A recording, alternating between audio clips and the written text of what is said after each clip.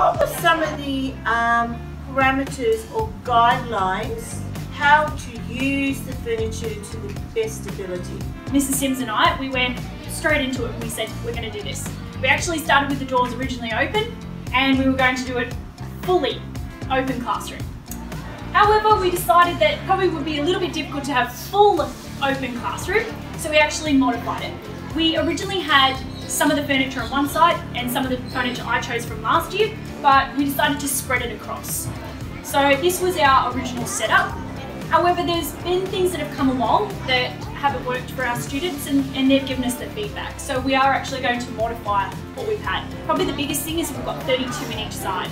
So it's incredibly noisy at times. So our first point of call was to make sure that we set up our guidelines. And we did that completely collaboratively. So we all sat down and we all agreed on what we wanted and what we wanted to see. We also set up little zones and we took photos of what each desk should look like, and we call it our picture perfect cleanup. So that way every desk goes back to looking perfect every single day. We also open up the doors and we do what's called STEM, some of them mentioned it.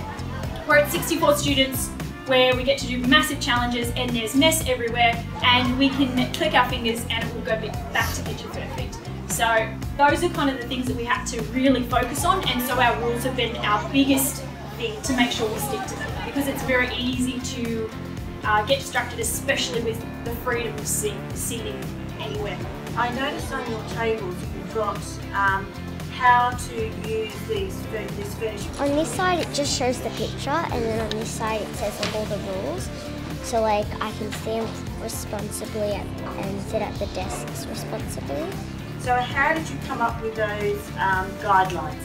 We sat down in like exactly how we are now, and Mrs. Sims and I had a few ideas. We had the general, and then we went through each desk and how we would use it. So they're all the students' ideas. Most of them we added a few extras in. However, they were all based on the students. So it's complete ownership of the students. We also designed how they should look. So each desk has a pot of equipment and it stays on that desk. So we share everything. So we made sure we took the photo and that's how it looks every time. So I think that's very good for the teachers to understand.